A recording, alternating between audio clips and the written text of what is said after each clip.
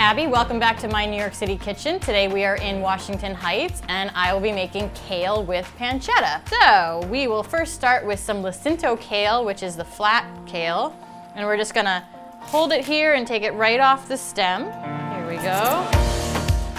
And then we're just gonna slice through so that's in thin pieces, easier to cook.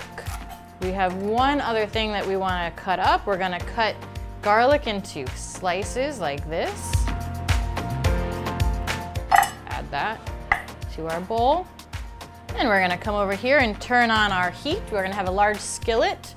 And we're gonna start off with some pancetta, which is pork.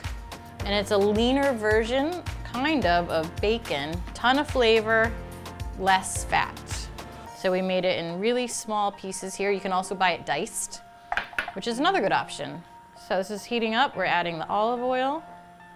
Then we're gonna put pancetta in there. All right, when this gets a little bit golden brown, then we're gonna add in our garlic and our salt and red pepper flakes. All right, I'm gonna add in the salt and the red pepper. Start to mix it around. All right, it's starting to get a little bit brown, so now we're gonna add in the garlic. All right, so we're gonna let this crisp up quickly, and then we'll add our kale. Okay, so now it's crisping up nicely. I'm gonna add in the kale. Here we go. We just wanna kind of mix stuff around, let it saute, maybe crisp up a little bit, you know, soften on its own. All right, this looks pretty good. You see it's wilted down quite a bit, it's cooked down quite a bit.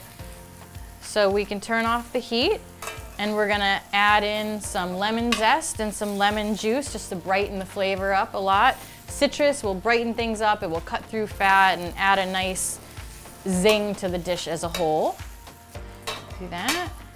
We'll add in lemon juice.